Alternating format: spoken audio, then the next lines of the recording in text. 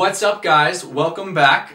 I'm super excited to be able to talk to you guys today and to be able to really dive into something that I wish I had known before I started rock climbing. Here, I'm going to talk about the top 3 mistakes that new rock climbers make and how to avoid them. I want you guys to be able to bypass this little part that I had to go through and to be able to jump right into being able to be awesome rock climbers and be able to improve your technique and have lots of fun. So let's get into it. The number 1 mistake, or the first mistake that new rock climbers make, is not using their legs.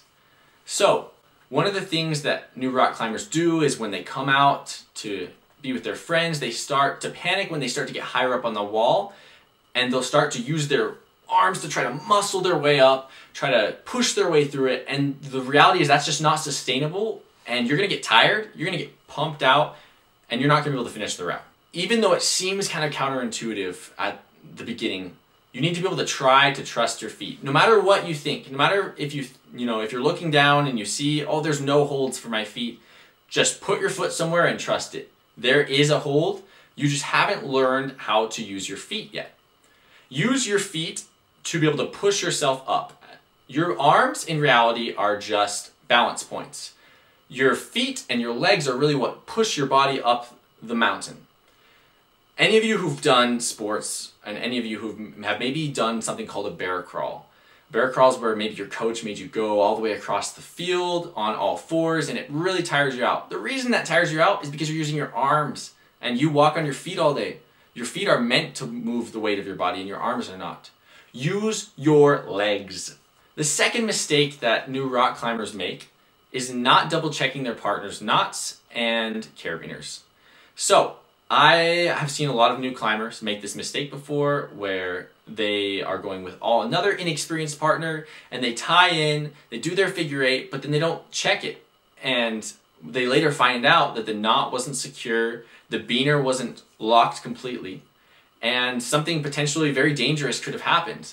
So something very important is taking that safety seriously and double checking every time that your partner has their gear correctly set up and having them check you that your gear is set up so that you guys can be safe. The third mistake that new rock climbers make is not staying close to the wall. Now, we just talked about using your legs, but this is just as important as using your legs.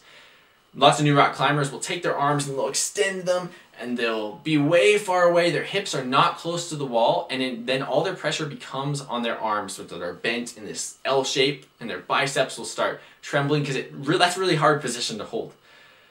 The best way to be able to get up the mountain is to keep your body weight close to the wall. The closer you are to the wall, the more weight's on your feet, which is kind of what we talked about in Principle 1, and the more balanced you'll be.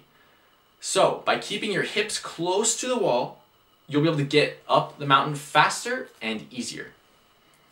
Another point to add to that is when we have our arms, we never want to have them at a 90-degree angle because that means we're always using them. We want to have them extended and relaxed as balance points.